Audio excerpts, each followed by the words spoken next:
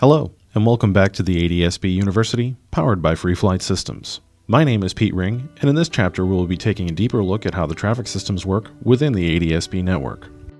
There are several different ways you will receive traffic once you are ADSB equipped. The first way is called ADSB traffic. This works when you have two aircraft that are on the same band and communicate their position directly to each other. For example, a 978 aircraft will communicate directly with another 978 aircraft. The same with 1090 aircraft. The second way to receive traffic is through ADSR, or Automatic Dependent Surveillance Rebroadcast. This allows 1090 equipped aircraft to see 978 equipped aircraft, and vice versa. This system is dependent on both aircraft being in range of an ADSB ground station. Both aircraft will be communicating their position with that ground station. The ground station then will rebroadcast that position information to the other aircraft in the area.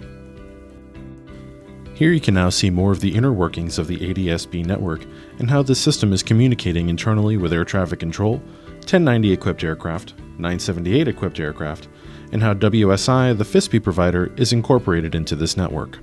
The third and final way you'll receive traffic data is through TISP, or Traffic Information Services Broadcast.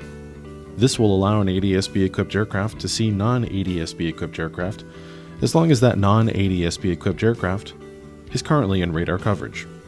The amount of information you receive on that non-ADSB target will be substantially less, but you will still be provided with some basic data. From a traffic display standpoint, you will see some different shapes.